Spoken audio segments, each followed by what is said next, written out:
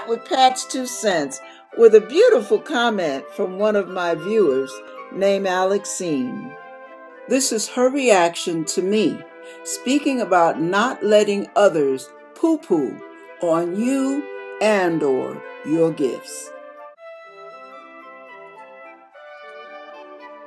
I'm here listening to your message on Tuesday midday while I telework. I'm in my living room with my Dunkin' Donuts. Your message is a good, strong one. I'm jotting down notes and rewinding and thinking how God is with you delivering the message. I just had to hit pause and email you in this moment because I'm amazed that just when I picked up an old box of pastels and sat them on my lap, I pulled out the little box to examine the colors and decided which one to use on the back of my little improvised sketchbook. How curious is that? I was in the process of entering feedback in a spreadsheet for my job, and in the middle of the task, I randomly reached over across the coffee table and picked up the pastels, meanwhile listening to you on the video. When I pulled out my little box with the pastel crayons nested inside, you immediately spoke of picking up and opening an old box of pastels. Took my breath away. Come on, what are the chances? And my box of pastels is old too. I didn't know we had them. They were shipped to us 5 years ago as school supplies for my son. And a few months ago, I again randomly came across them just at the time that I became interested in pastels as an art device. You also spoke of your mother's regrettable comment about lack of perspective with your drawing. Coincidentally, I have an In Touch article open that my mother posted today on Facebook.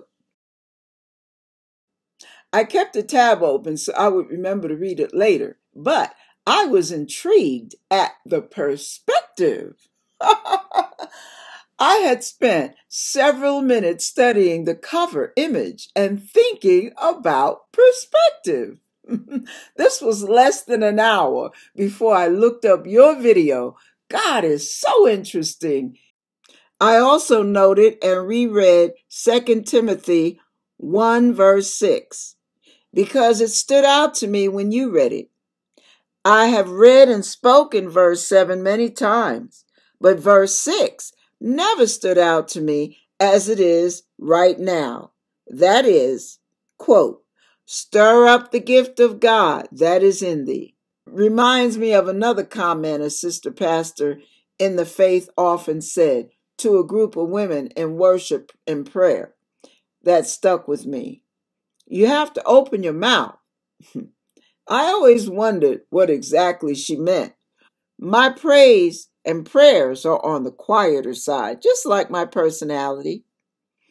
My words are best expressed in written form. Since you two are in art, I will share this small 3 by 3 inch abstract pastel that I mounted to a wood block this weekend. The block is 5.75 square inch, and I painted with ultramarine blue golden fluid acrylic. I used matte gel medium to adhere the art piece before adding a finish of clear gloss medium. I had initially made a full page pastel design earlier this year, and from that I chose the 3 by 3 portion for this project. You talked about the danger of dabbling a few weeks ago. There are a lot of artist groups, free workshops offered, and so often my spirit, or the spirit in me, warns me to be cautious or not to proceed. So many of the artists are in some things, some practices, some aims that are off the path, so to speak. As our Holy Father's children, we want to do everything unto the Lord and walk worthy of our calling. I am always hearing in my spirit, the Lord is my banner. One might say, well, you can bring the true light of Christ into the dark places. Yes, with discernment and sometimes from a safe distance. Have a fine day. Thank you for sharing.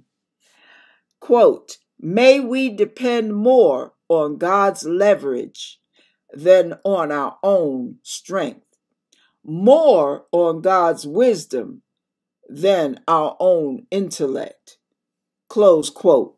That was from one of my videos. Thank you so much for sharing that, Alexine.